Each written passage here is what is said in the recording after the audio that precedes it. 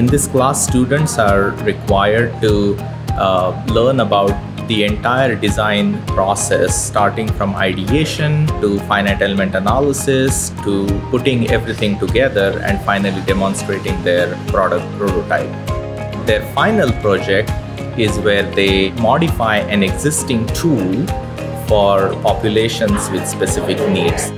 So my team's project, we decided to make an assistive benchtop vise for individuals with hand and wrist tendinitis. Our main challenge with the project was that the CAD that we were provided of the benchtop vise was not comparable to the physical product that we had in textbook, so we just had to go back and make some iterations to make it a little bit more snug and compatible with the physical product that we had here. I got a much better understanding of design as a whole, from start to finish, flushing out that idea and bringing it to a point where it's not perfect but perfected enough where you can move on to fabrication, creating something functional that other people will appreciate. It's such a beautiful thing to me.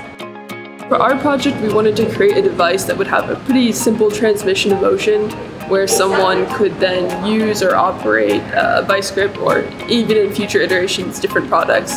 And all you would have to do is move your foot or do some motion that would then be transmitted and operate whatever product you were looking to operate. The first project we had was all about working within design constraints, but from there we had to do stress analysis and things like that. And so I think it was really cool to see these concepts come to life.